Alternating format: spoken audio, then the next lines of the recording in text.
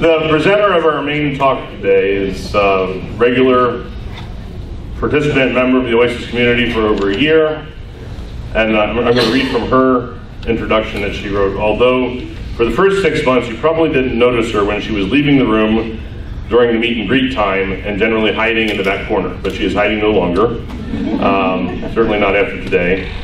Michelle is a stay-at-home mom with two beautiful boys, Isaac and Trent, age 2 and 4. She grew up in Australia, completed her studies at the University of Melbourne in the areas of chemical engineering and science. In 2010, she came to Houston with her former husband to pursue his career in the oil and gas industry, and she has since chosen to remain here to raise the boys. In late 2010, at the age of 30, Michelle was formally diagnosed as a woman with Asperger Syndrome. 2 years later, her oldest son was also diagnosed with Asperger's at the age of 3. And in Michelle's words, she says she's always been described by her friends as a bit quirky or eccentric and often amusing, intentionally or unintentionally. Her interests include making Excel spreadsheets to analyze everything in her life, enjoying nature, observing, discussing human behavior, algebra, statistics, watching bugs, scheduling, planning, anything, biology, psychology, daydreaming, looking at cute baby clothes, singing and dancing, and advocating acceptance, kindness, and a world where everyone appreciates and supports each other regardless of how unique each one of us is. And eating chocolate, okay? So let's welcome our friend Michelle Vines to talk to us.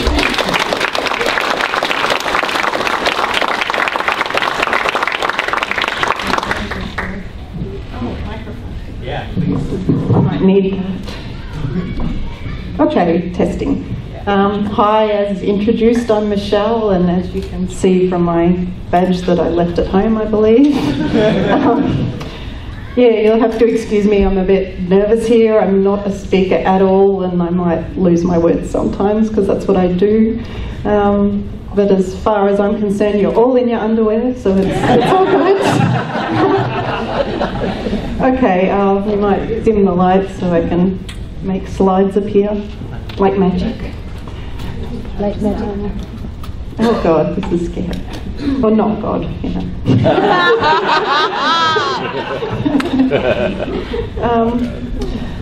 I decided that I'd shove myself up on stage and do this talk. It's sort of something I was quite brave to do, to come and talk about something personal. And I thought about doing this for quite a while. God, I'm shaking. But what triggered me to think about it was on last April, I don't know if many of you are aware, it was Autism Awareness Month, and I was sitting on Facebook, you know, because I love Facebook, you know, too much. But I saw all these posts flying around: autism awareness, light up blue for autism, puzzle pieces autism, be aware of autism, and I became very aware of the word autism. And I saw there's a lot of information out there on sort of the classical autism and sort of people who are very affected, parents struggling with children who are sort of low functioning and will need help all their life. And I sort of thought, I don't see that much on the really high functioning end. There's not much understanding of that. There is there's some good stuff out there, but I just decided I'd talk about it some more. And this is sort of me repeating myself, but a lot of people are aware of the stereotypes of Asperger's, like, you know, Sheldon Cooper, and I've heard of Rain Man and Trainspotting. I haven't seen those movies, so I don't know how accurate they are. Yeah, Sheldon's awesome, so he's a good stereotype. But these people are sort of extremes. These are like, you take Asperger's and you exaggerate and you give them every single trait you could have. And in reality, I've met a lot of people with Asperger's, and there's a lot in the crowd today, and there are quite a few of us that are high functioning, quite good at compensating for the traits and fitting in well, and you might not even notice that we have Asperger's. It's you know, there's a big subgroup of people that seem pretty normal, a bit quirky, a bit strange, make some funny jokes, you know, or weird jokes, but you know, you wouldn't pick it. You'd just say, oh yeah, that guy's a bit funny or weird or quirky, but we're cool, we fit in. And that's what I wanted to talk about today, that demographic, because yeah, this isn't going to be a talk about everyone with Asperger's. There's all sorts of traits, there's all sorts of different experiences with it. I just wanted to talk specifically about that end of the spectrum and what that actually means, because, yeah, we look and seem normal, so what does it mean? So the first obvious question that comes to mind, what is Asperger Syndrome? And when I first found out about this, I got really curious, and like the Aspie that I am, I read about it, and I read about it some more, and I looked it up online, and I read, you know, you get lots of statements, you know, things like we're socially awkward, we have difficulty forming friendships, obsessive interests and behaviours, lack of eye contact, hypersensitivity, and difficulty seeing others' perspectives. You see all these lists of traits that an Aspie might have, but I read some more, and I read things on forums, and that was more helpful, seeing what people with Asperger's actually said. And then I started hearing about brain wiring, and I started, you know, the Aspie in me went, oh, I got to read more about that. So I went and read the studies on brain scans, the differences, you know, all these things they've done with people with autism, Asperger's, blah, blah, blah. I read and I read and I read and I, you know, I did what I do. And basically now when people ask me what it is, it's really simple. It comes down to this. When you have autism or Asperger's, as you grow up, your brain just basically grows to be wired in a different way. And you know how you have male brains and female brains? There's lots of things showing that they have different connective tissue and processing tissue and stuff. So the Aspie brain is just like another sort of brain. And you've got all these discussions of what it is, but it's simple. That's what it comes down to. I have this chart here, and I have a limited time slot, so I'm not going to read through this and start talking technical, but I just wanted to show you what it is. When I first started researching Asperger's, I was reading all these brain scan stuff, and I put together a chart, male brain, female brain, autistic brain, and then all these differences that were being found. And yeah, I'd love to talk more about this, but no time. So, but I will give Bart these slides, and I'll get him to insert it in the video if he can, so that people who are interested can read more. And yeah, I could even summarise, but I'll just point out this one bit that's sort of interesting. I was reading, like, this isn't the key difference, but one thing I personally found interesting is there's this frontal lobe, which is the rational, critical thinking part of your brain. And I was finding studies that saying, you know, in Asperger's, increased connectivity, increased volume, increased concentration as metabolites, this frontal lobe is more active. In regular people, there's this amygdala emotional processing centre where you can bypass the frontal lobe and have instant emotional reactions. Like historically, if you were being chased by a lion, you want to run, you want to react before you stop and think, a lion's chasing me, what should I do about this? What would be the best strategy? Because you would get eaten. So yeah, that's something we've needed in the past, and I've noticed just that Aspies seem to be moving, or not everyone, but there's a trend for people on the spectrum to be more into logical thinking and being able to process things rationally even in times of extreme emotion, which I think is pretty cool. Anyway, I'll move on. I wasn't going to talk about that, and I did. There's a million references to go with the table. So yeah, my summary, what I wanted you to get out of that is that Asperger's isn't just a list of symptoms and bad behaviours. It is a neurological difference. Next. Yeah, one element I wanted to touch on is there's a lot of lists of problems people with Asperger's might have. Because, you know, you write diagnostic manuals. If you're a psychologist, you want to think about how you can help people, what troubles they might have. But that there is information on it, but less in the diagnostic information, and less available is information on the positives as well. There's actually a lot of positives that come with this difference as well as negatives. And yeah, that's not going to be written in the textbooks so much. It's not of importance. You know, they don't write a diagnostic, you know, write up for people with extra creativity or high IQ. They don't need the help. So, so Aspie gifts, some common things that Aspies can be talented in. I've got a list here, is higher than average IQ, strong logical and rational thinking. I mean, hyper-focus and obsessive interest. We get interested in something and we just have to read everything and do everything and learn and learn. But that can lead us to become experts in our fields, and some people can make new discoveries and be inventors and, you know, make leaps in science and stuff because of that. Strong attention to detail, and many Aspies have been known to be talented in the arts as well. Oh, whoops, wrong button. So here's a list of famous people who either are known to be on the autism spectrum or are speculated to have been, like Albert Einstein, Bill Gates, Isaac Newton. A lot of these are scientists, politicians, artists, writers. These are pretty significant people.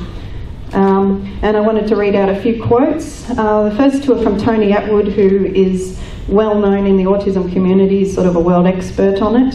One, most of the major advances in science and art have been made by people with Asperger's, from Mozart to Einstein. That's a big statement. Most, not even some, but, you know, that means people with this brain type are really predisposed to be able to do great things. Now, not everyone will, just like, you know, not everyone in real life will do wonderful things, but that's a pretty positive statement. Asperger's has probably been an important and valuable characteristic of our species throughout evolution, so yeah, what I just said. And the second one is by Hans Asperger's, who is a German scientist who first wrote about Asperger's in the 1940s, and he said, for success in science and art, a dash of autism is essential. And that's sort of that perfectionism, attention to detail, you know, hyper-focus trait that we have. So this isn't like something, you see people wanting to find cures for autism, rule it out, you know, all this stuff.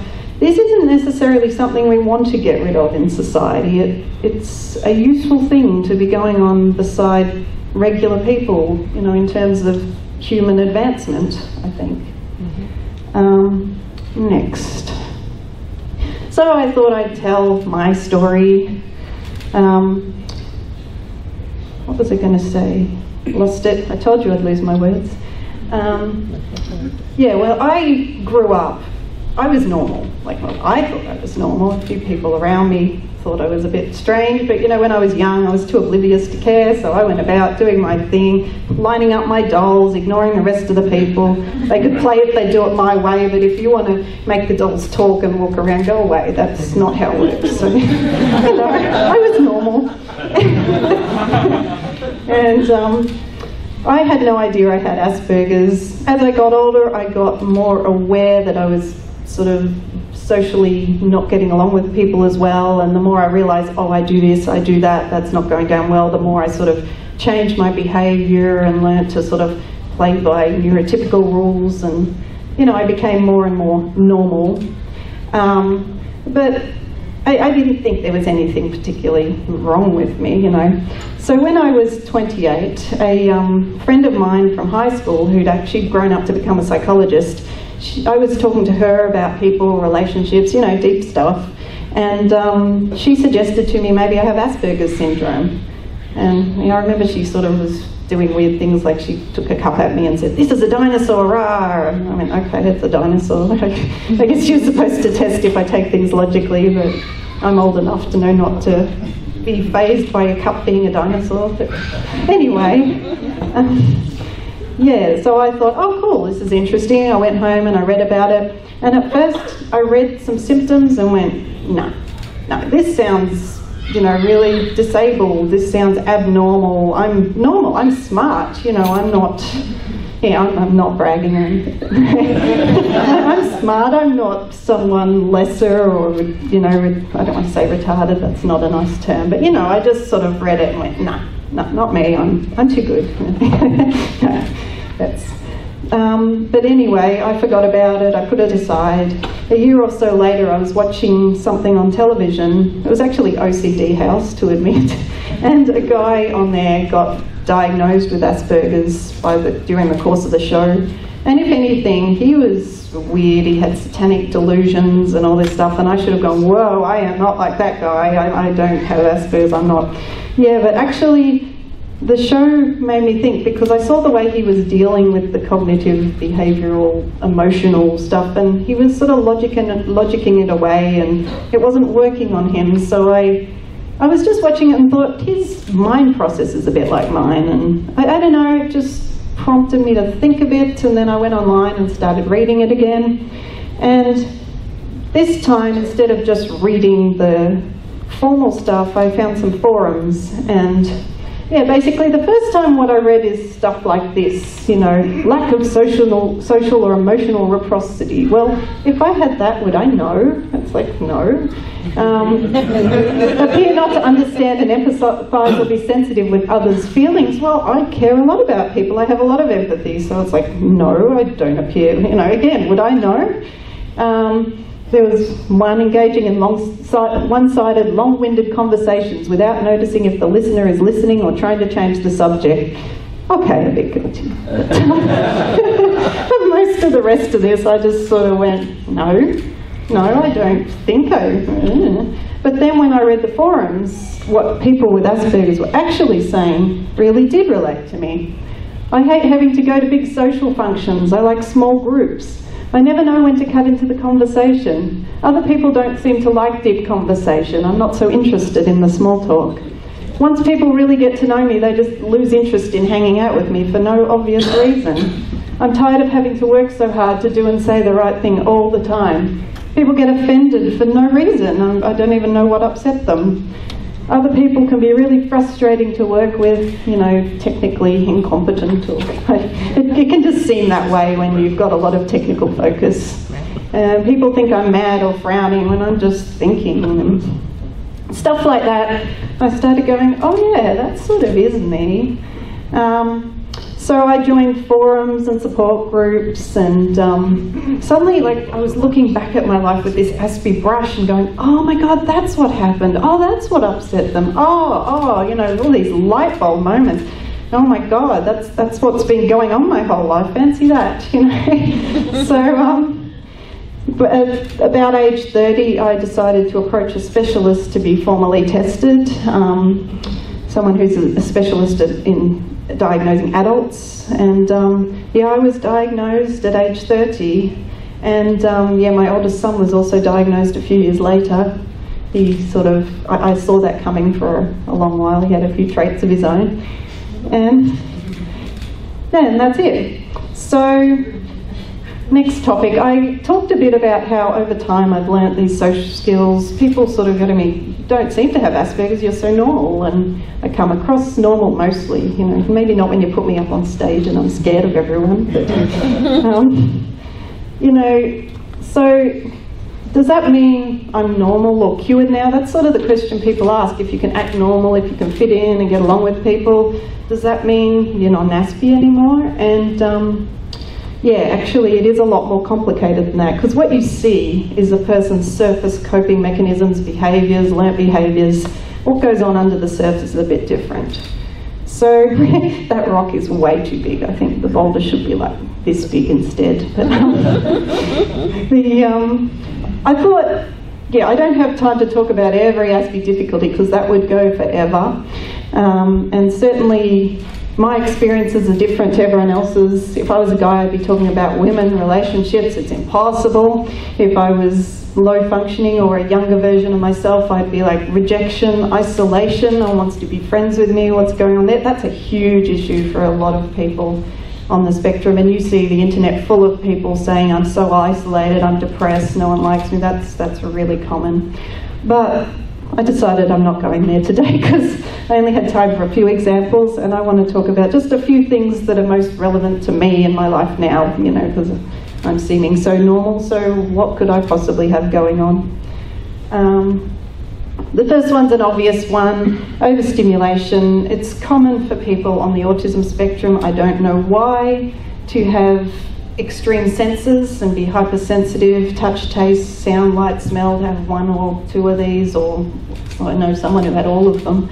For me, sound and light, I'm not so bad with sound, but the light, you know, fluorescent lights, daylight outside, something about it just tenses me. I get eye strain headaches all the time. It's just an unfortunate thing about being me. So I wear sunglasses inside when I'm around people I know. Look daggy, but I'm going to rock that look, so make it cool.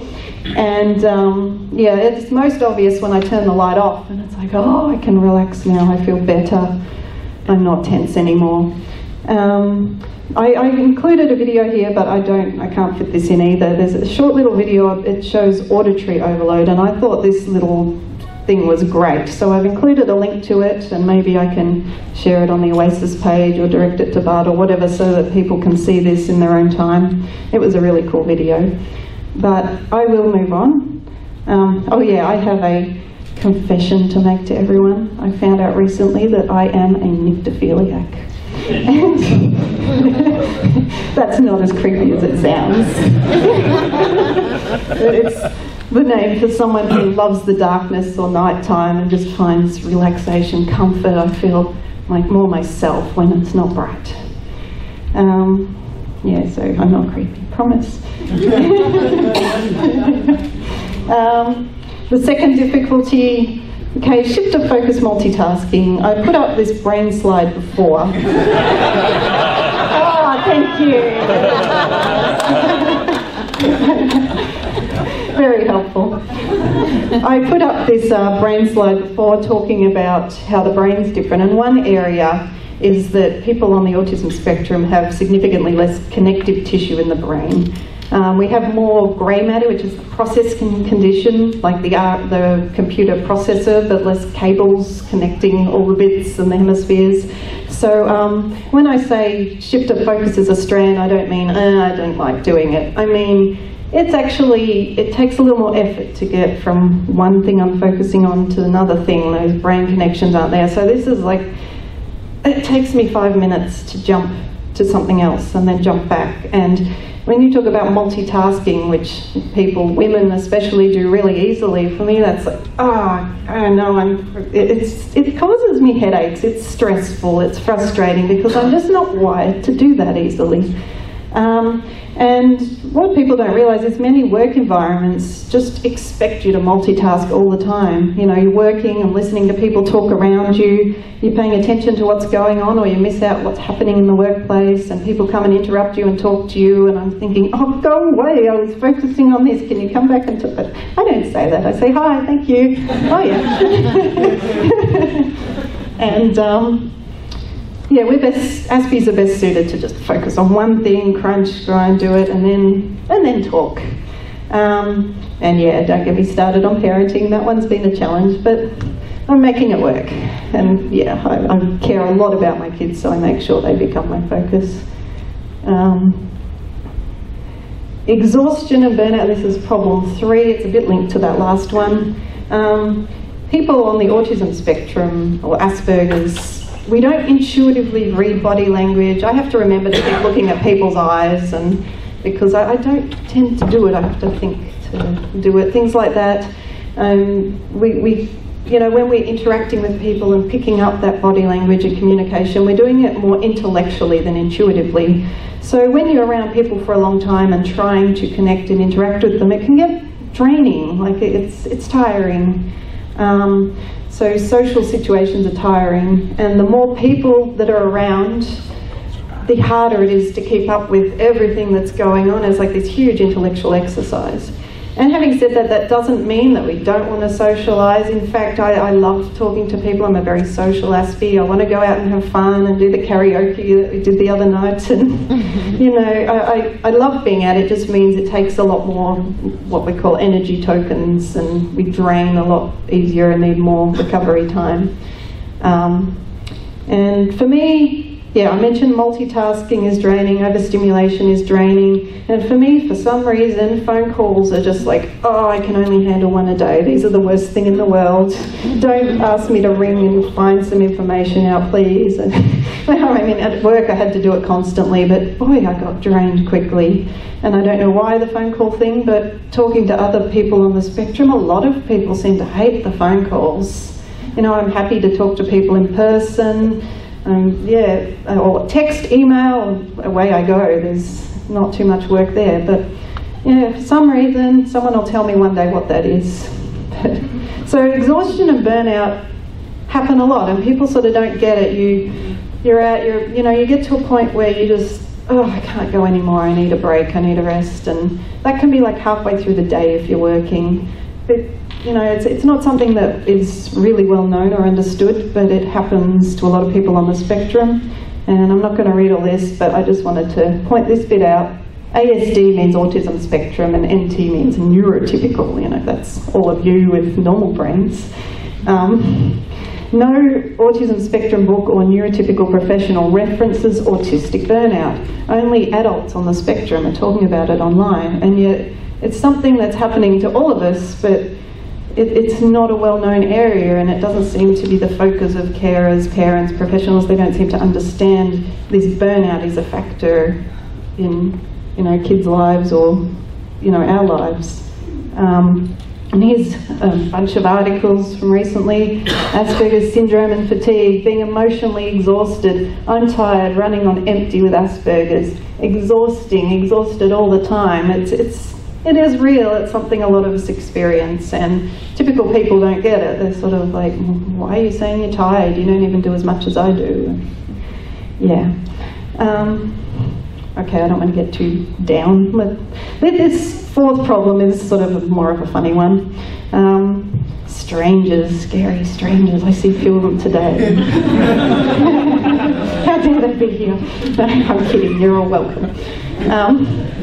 Unfamiliar people are harder to read because they're less predictable, and to a degree I analyse my friends and I predict how they're going to react to things, and I work out what I should and shouldn't say, and there's a degree of intellectual, it's easier when people are familiar.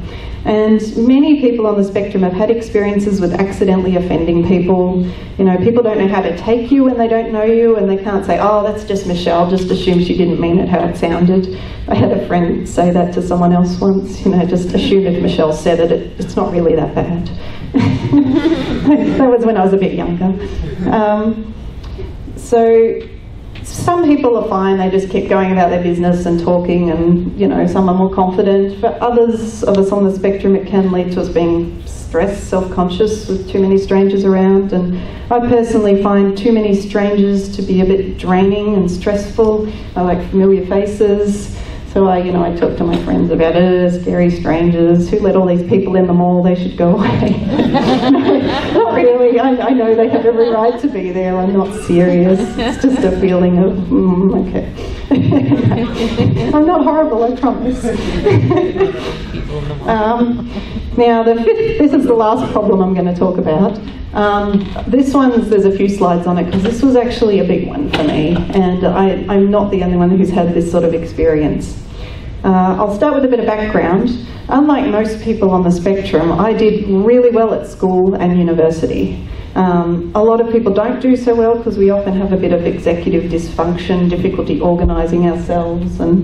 But I organised myself from late high school. I had a diary I carried everywhere with me that I wrote things in, wrote to-do lists. It's actually under my chair in my bag there. I could pull it out and say, here's my diary. If you want to do something, I'll just write it down.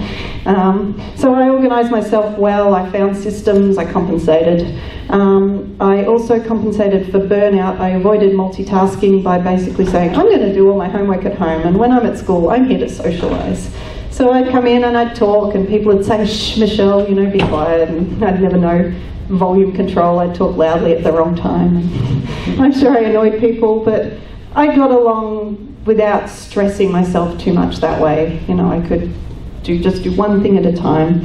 And when I felt sort of burnt out, overstimulated, I'd just go, okay, no more, had enough. And when I was feeling well, I'd proactively do all my work knowing that I might have times like that. So I just came up with all these ways that I did well and managed to fare really well. And I graduated top 5% in my class at a very prestigious university in Melbourne. I was awarded scholarships in high school, and I got a summer research scholarship at the University of Queensland, another good university in Melbourne. I did really well, and so this is someone who was soaring up the academic track, doing really well at university, and I said I'm so modest about being smart, and I thought I was going somewhere. I had a lot of potential. I was career focused. I was ambitious. I'm the opposite of a lazy person. Like, I was driven. I worked really hard. Then life. I started working, and I had no idea at the time. I was just not okay.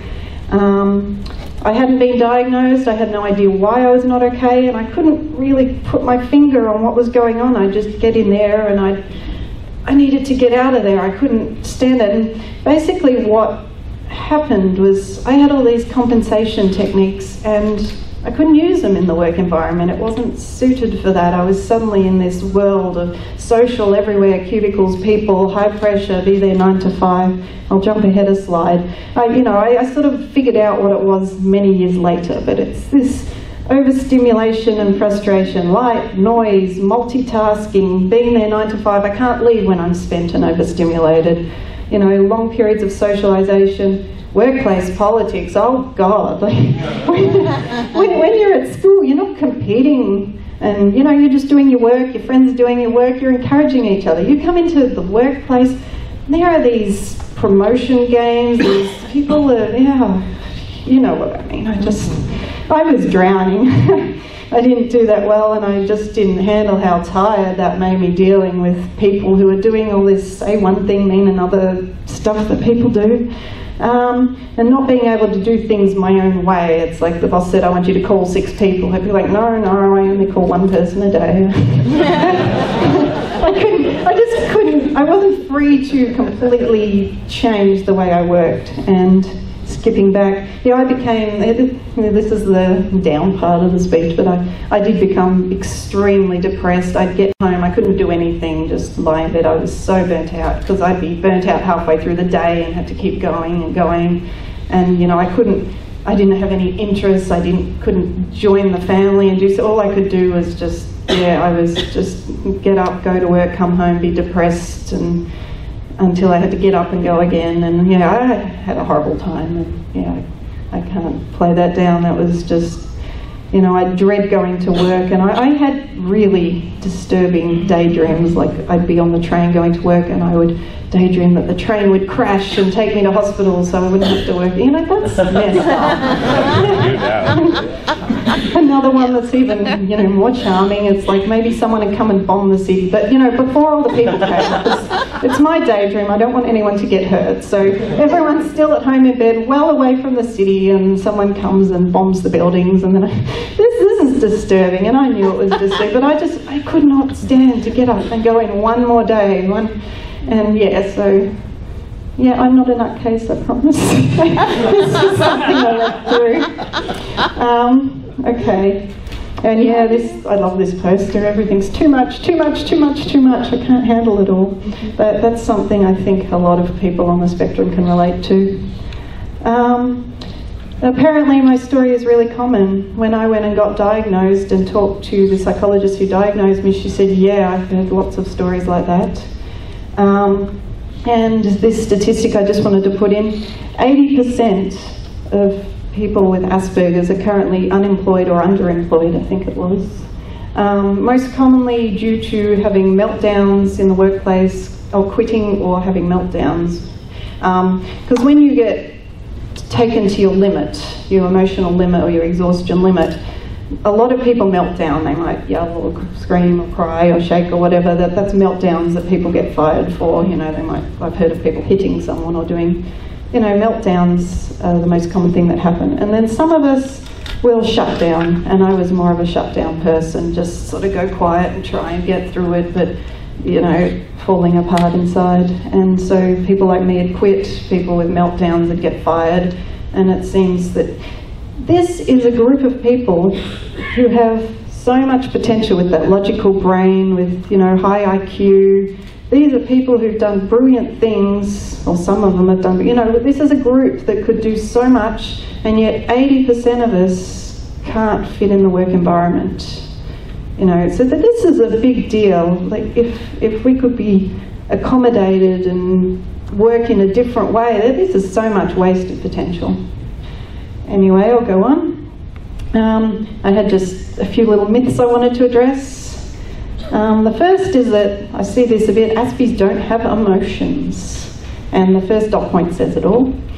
Nonsense. Aspies are actually, we can be over-emotional and we have trouble with emotional regulation. Like when we get upset about something, it's a lot harder to calm down than it is for a normal person. And that's sort of part of the brain wiring. And we definitely have a lot of emotion.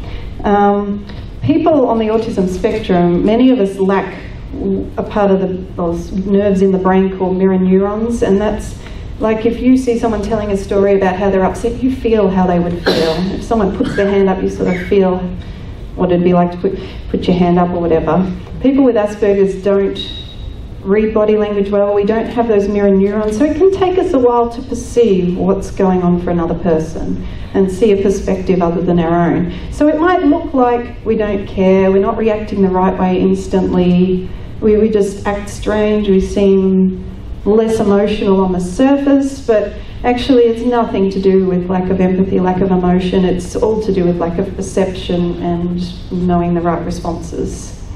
Many Aspies I've met, including myself, and I can see a few people here, are very strongly compassionate towards others. We actually can care a lot, and because many of us have been through hardship, we can understand feelings of hardship.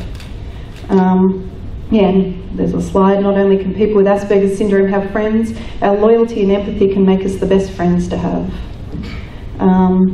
Two is just this idea that it's easy to recognise Asperger's, it stands out.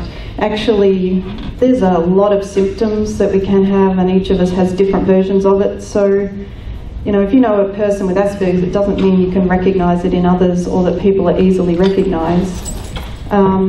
And there are a lot of us out there that go unrecognised, like for the same reasons I dismissed it, we seem a bit normal. Professionals are trained to recognise the symptoms in children when they're really extreme and obvious, but not everyone's familiar with adults because we sort of compensate more, we seem normal, those coping mechanisms can be hard to see through. You know, no one will meet me and go, oh, you've got Asperger's, you're strange.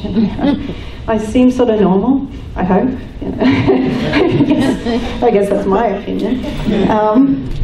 And a lot less is known about girls and women on the spectrum because it's traditionally sort of a boys' condition. They made all the diagnostic data based on information about boys, and all the tests are based on boy autism. There's sort of a chicken and an egg problem now, you know, they want to know more about girls, but how do you analyse girls when the only girls who are diagnosed with boy criteria? So there's sort of the, it's going to take time to know more about that.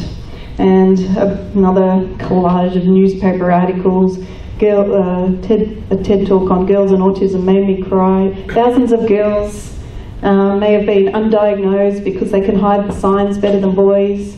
Why women with autism are invisible.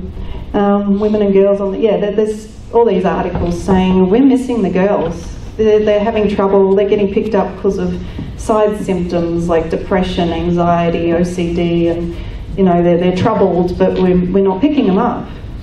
And myth number 3, this is the last one, so I won't go on forever, but there's this notion that if you teach Aspies to act, you teach them social skills, if they act more normally, that, you know, they're approaching cured, and if they act well enough, they may not need, you know, the schools might have an assessment and take away or remove them from programs or whatever because they seem normal now, they seem cured. But of course, if someone has Asperger's, they will always have the Aspie mind. And we do learn social skills, especially as we grow. It might be a bit slower than typical people, but we, you know, especially if we're bright, we learn, we fit in. You know, there's a point where it's not obvious anymore for some of us. Some others, you know, are more focused on other things and aren't so focused on behaviour. You get a range of people, but the point I wanted to make is that the more effort someone on the spectrum is putting into acting normal, the more burnout and exhaustion we might be experiencing underneath. And you see a lot of parents talking a lot about social skills training, you know, teaching the kids to behave and act normal and all of that, and that's good. People can benefit from that. But you've got to be a little careful to balance it up with not pushing a child too hard, because they're exhausted. And a common complaint I hear from parents is they're lazy, they just want to play computer games all day, they're unmotivated. And I look at it and I think, that child is overstimulated, overexhausted, they're coming home and they're just trying to survive, like they're burnt out. So what do young boys do to wind down and take away that stress? A lot of them go play computer games. That's not laziness, that's I'm exhausted, I can't do anymore. And a lot of parents don't understand that. So they just want to put them in more social skills, tell them they're lazy, stop, you know, you just need motivation, get behaving. And it's actually sort of, they need less, they need to have a less draining life, then they can start thinking about growing and doing better. You know, start thinking about anything other than just, oh, I need to wind down, I just want to escape. Yeah, I'm sorry, I don't mean to make people sad. I just thought that was an important point to make and get out to the world because it's not well understood. Yeah, I'm not crying, I don't have the mirror neurons.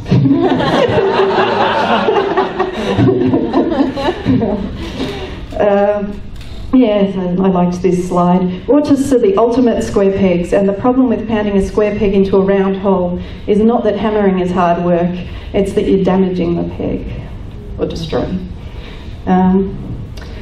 So just to sum up, since diagnosis, it was a relief to me. I felt excused, like for so long in my life I pushed myself to work because that's what I should do, everyone works. I'd talk to people about problems and they'd say, well, no one likes working, we all have to do it. And you know, it was just this realization of, oh, it was harder for me than everyone else, and I thought that was the case, but now I can just say, okay, I can do what I can cope with. I don't have to push myself to do what everyone else thinks I should do. I look forward to throwing out some of those social skills I've learnt and just being me a bit more, because the more you try and be what you should be, the more you suppress who you really are. And I'm getting to a point in life where I just don't care to be perfect and impress everyone. I still do a bit. You know, I just want to lean in the direction of I'm me. If I'm quirky and silly and whatever else that I am, then let other people bend a bit back and just accept me for who I am. Yeah, and I'm learning to set boundaries and say no, which is sort of a hard one, because people in communities especially, they want you to volunteer, they want you to do things, and they expect you should be able to do what everyone else can do. And I sort of have to just look at me, knowing me, and say, well, this is how much I can handle, this is how much will just take me to exhaustion. And I especially want to avoid that because I got 2 young kids I go home to, and I don't want to be cranky. I want to be able to be warm and loving all day, right to the end of the day, and not drain myself. So I make it a high priority to just not commit to too much, look after myself and make sure I can get through the day, especially for my boys. And I've been doing a good job of that, so, you know, I'm proud of myself. But just to end up, yeah, I thought you'd see that now. I wanted to tell a story about coming to Houston Oasis. Yeah, I actually heard about this place, I think, from John Ronald there first, same as Stephen. The first time I came here, I thought, I'd heard about it online, I finally decided to turn up, and the first meeting I was here, I started crying quietly in the back, and people, I had reactions like, oh, you know, it's emotional for a lot of us to come to this place where, you know, finally we can be around people who believe what we believe, we don't have to hide who we are, and that is very true, but that's not what I was crying about.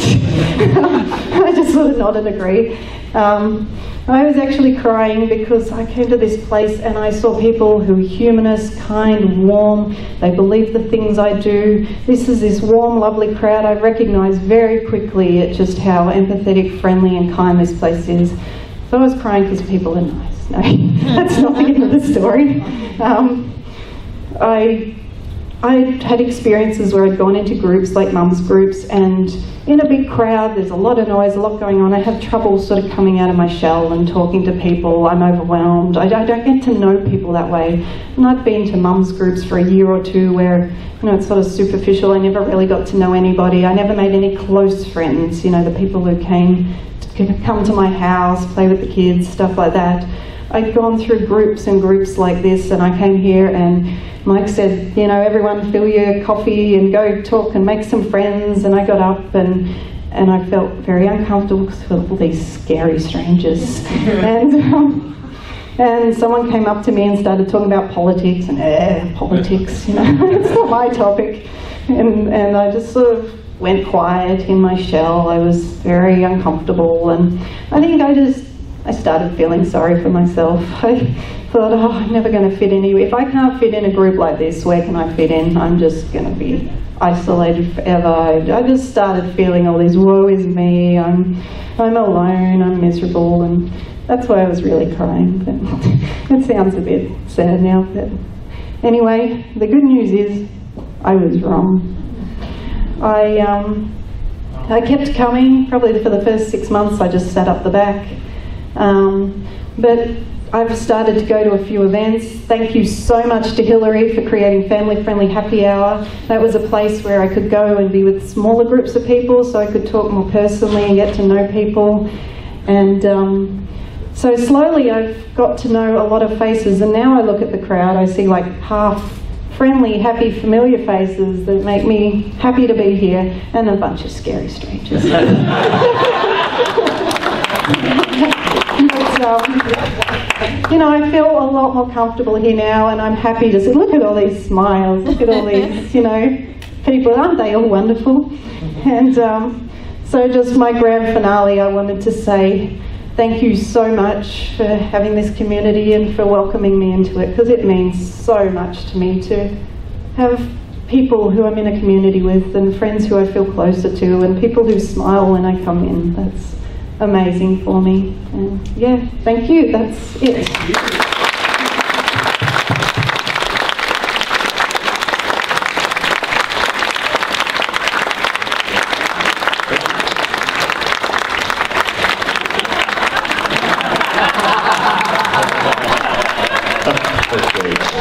Thank you so much, Michelle. That was simply wonderful. Learned so much. I'm sure